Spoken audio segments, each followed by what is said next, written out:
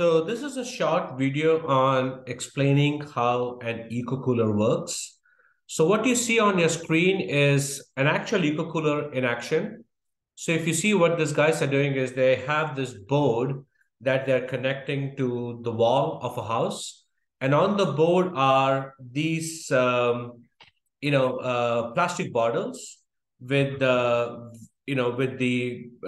bigger end of the bottle outside and the nose of the bottle inside. So the reason it's bigger on the outside is so it can suck more air from outside into it.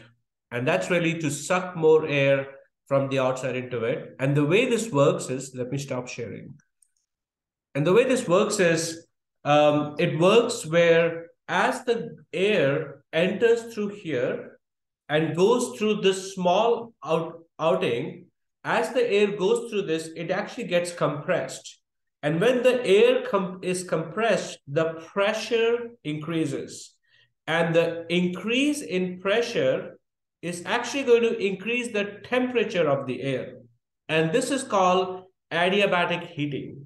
Now, the temperature of the air is actually increased as it is inside here. But as the air flows out inside the room, it expands.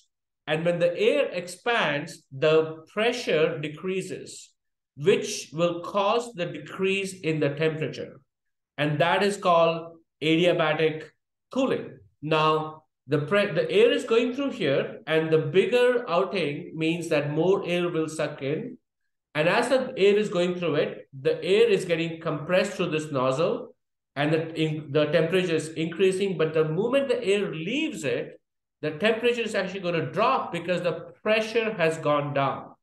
Now, this drop in temperature due to the expansion of compressed air as it flows out of the bottle is due to the principle of Joule-Thomson effect. So really the way eco-cooler works is it sucks in the air, it compresses it. As it compresses, the pressure increases, hence the temperature increases.